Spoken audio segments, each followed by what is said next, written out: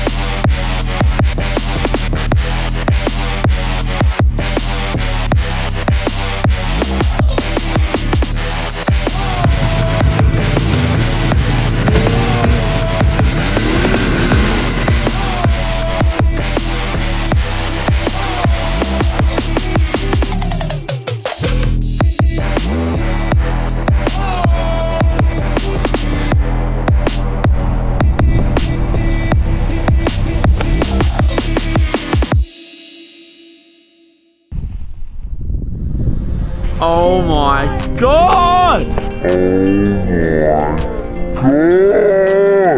Yeah, the sunrise hip session with the boys was sick. It was just Billy Hayman and Tom Dewey, and we were just having a ball, dude. We were just playing and us all in the air together at the same time. So yeah, it's good vibes.